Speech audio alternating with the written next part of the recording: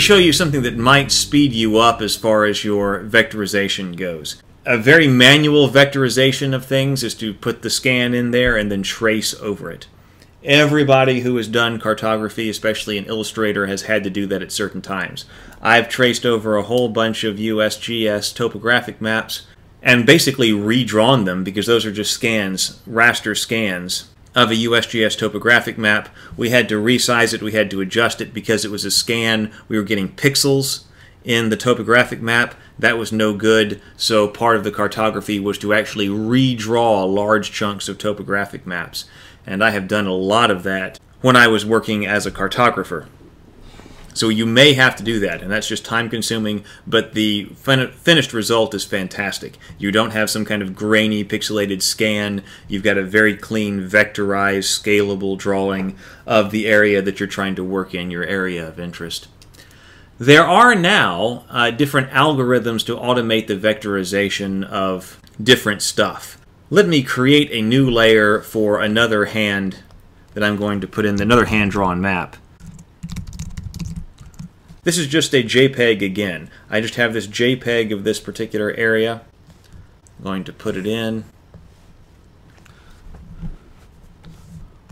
I'm not going to worry about aligning it. Let me just turn off area here in the water and put in some arrows for who knows what it is that they designate. Since I already have the line work in my Illustrator file, I could go through and align that just like I had done earlier.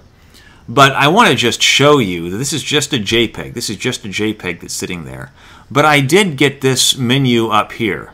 This is my Live Trace menu. These are some relatively new. Older versions of Illustrator won't have it, but the newer versions do. They've been developing some algorithms to take a JPEG like this and convert it into a raster file. Sometimes the algorithm to do it isn't great. They're still working on it. That's why if you really want it done right, you're still going to have to draw it yourself. But there may be certain circumstances where using the algorithms to create a vector file may work fine for you. Or maybe you start with the algorithms and then revise it. Just as an example, I'm going to go here. I've got my JPEG selected, and I've got image trace right here. And they've got a couple of different options, or actually more than a couple. They've got a few different options here for how I would like to try to trace over that.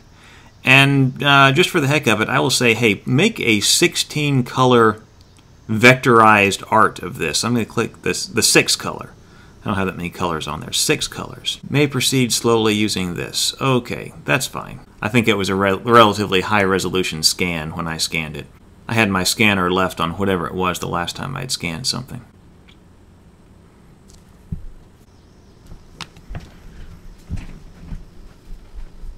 I still probably will have to ungroup. Yep, so this right here, I bet I can delete. Alright, all that white I can delete. See, it doesn't exactly know. Let me just show you that probably if I were, well, I know for a fact that if I were doing this by hand, I would make this a line with a thickness, but it makes it into a polygon, you see. So, I mean, it looks like a line of whatever thickness the scan was, but it's not actually understanding it as a line with a certain thickness of stroke. It understands that as a polygon with no stroke and the fill of that color that it picked up on the scan. You can see that it looks like I've got all these little teeny tiny things to clean up. Those are just... Let's look down here at this shape. I've got a blue... Oh, that did pretty well. That just gave me that blue outline. So if I really needed that, I don't have to trace over it. I can get exactly what it looks like. You can see there is the what was sort of the stroke of the pen that I drew with right there. I would probably delete that. I would get rid of all of this stuff. And you'd see I'd much rather have a stroke put on this. Black stroke or whatever. Now you see I've got a black stroke here, and I'd probably still want to go and clean up with a smooth tool or my pen tool. I don't know if I've actually shown you the smooth tool yet. I would probably want to smooth this out. The smooth tool has different options for different levels of smoothing and help out this line. But this probably does move a little bit faster. Whoop. And again, use that very pretty clean. It did a good job. That was only highlighter that I had filled that in with. But it came through here and picked that up as that particular color green. I can now change up the color green, of course. If I don't want it that color, I can make it Well, I can make it purple if I wanted to, and put a stroke around it. Color vectorization with all the default settings. So there are other default settings that I could change, and maybe I would get better lines. Automated vectorization are getting better and better, so I just wanted to let you know that they are there in case you have to do that kind of work with your map.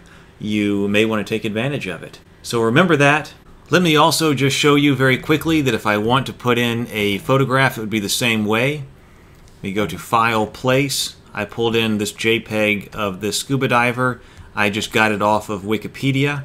I can certainly drop it in. You might want a photo like this if you're doing some kind of dive map or something. I don't know. You can want all kinds of photos.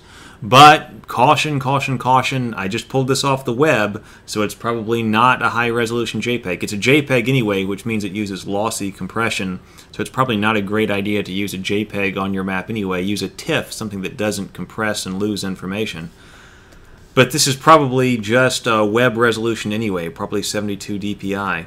That makes it nice and small. It loads very quickly on web pages. You'd never tell that it was low resolution on a screen because screens aren't that high resolution anyway, even though we're getting to higher and higher resolution monitors. All of the hard work making a fantastic vectorized map, and then put in your pictures, have some really lousy JPEGs that are stretched out and pixelated. It will look terribly unprofessional, very amateurish. You don't want that. Ruin the entire effect of a map. And yet you see it all the time. You see it all the time because people don't know. So please make sure that if you're using any kind of raster, I'll emphasize again that it's a high-resolution, lossless raster. All right. Well, that's that. I hope that's very useful to you. It's an extremely useful technique and something you should definitely know. See you next lesson. We'll be moving on.